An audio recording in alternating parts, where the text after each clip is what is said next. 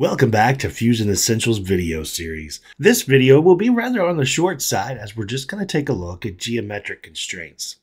By now, you probably don't have the home page showing up anymore. In fact, when you load Fusion, it probably just comes straight to a sketch. If not though, you can always click New and get here. Let's go ahead and expand the data panel. And we see previous lessons. There's lesson 1, there's lesson 2. Let's go ahead and save, and let's call this lesson 3, geometric constraints. And again, make sure that it is in the correct location. Click save. All right, we're going to go to sketch, and we're going to click our typical XY plane, or our front plane. And I'm going to draw a few shapes here, and they're going to be randomized shapes. I'm going to start with a rectangle. There is no specific size on any of these. I'll draw 2 circles in there. Again, doesn't really matter what sizes those are. And we're going to take and we're going to draw 3 lines. And I drew the first line. I need to press escape and choose the line tool again because I want 3 separate lines. So I hit escape again. 1 more line. Okay. Now, this is what we need on our screen. So something like this. All right, now we're going to really make use of this constraints area up here. First, let's go ahead, though, and let's toggle our data panel so we can maximize that real estate. And you see a lot more of the geometric constraints showed up.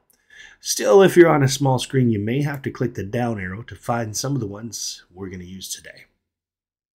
Now, we are not going to go through every single one. We're just going to go through some that are used quite a bit. So first up is the coincident constraint.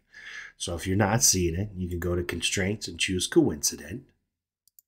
And I'm going to take the point of the rectangle, the corner, and I'm going to put it on the origin. So you notice it moves right on over there.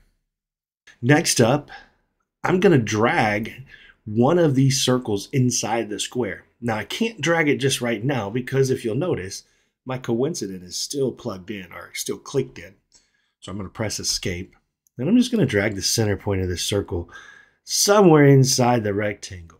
I don't know if you noticed, but you see that little dashed line right there? Right now, I kind of want to avoid that because that's going to try to do the auto constraint and say, hey, you probably went that on the midpoint. So I'm just going to kind of leave it off of there. And let's zoom in. I'm going to click out, and now I'll click the tangent constraint. It's got a circle with a little line, so constraints and tangent. And I'm going to click tangent on the circle and then the rectangle. I'm going to do that all around. You see I'm clicking the circle and then all 4 sides of the square. Okay, that looks good. Now I'm going to take these lines, these 2 in particular. So I'm going to make sure I get out of tangent mode. I need to press escape on my keyboard. Here is the equal sign. So constraints and equal. And I'm going to make these 2 lines. Actually, you know what? While we're here, I'm going to go ahead and make all 3 lines equal. Now what I'll do is I'm going to take and use my coincident constraint again. I'll come over here and click the end point of this line and then this corner of the square. Now I'm going to use my horizontal vertical constraint, and that's a very common one that we'll use, horizontal vertical. So constraints, there's horizontal vertical. So I'm going to click that right there, and you notice it did its thing. Now I'll take and I'm going to use a midpoint constraint. So I'm going to click the triangle. Now the midpoint, you might have to actually go to constraints and choose midpoint. I'm going to click the end, so the end of this line, and I'm going to click this line. And it's going to put it right on the midpoint. Now you'll notice there's a couple things I could do here. If I want that to be completely horizontal, I certainly could use the horizontal vertical constraint, but I can also say, you know what, let's make this thing perpendicular. So here's the perpendicular constraint. Again, you may have to go to constraints and choose perpendicular.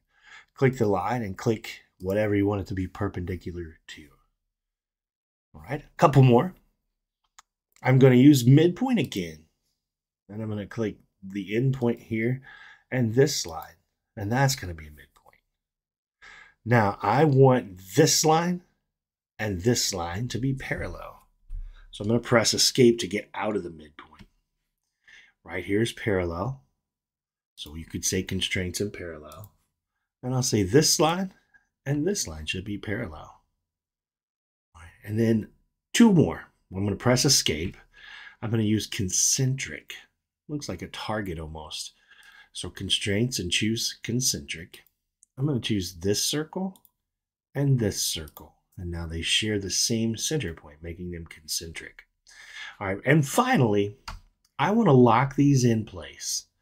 So I'm going to go up to the lock. This is fix and unfix, but I can choose it from here too. And what I'm going to do is just drag a box around all of that. And then I have locked that sketch in place. So this sketch is not going to move.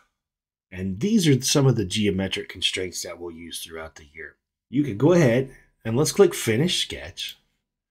And let's make sure we save this. So this is just a little bit different than what we've done in previous videos where we've showed the physical properties. And in this particular case, we're going to show the teacher this sketch.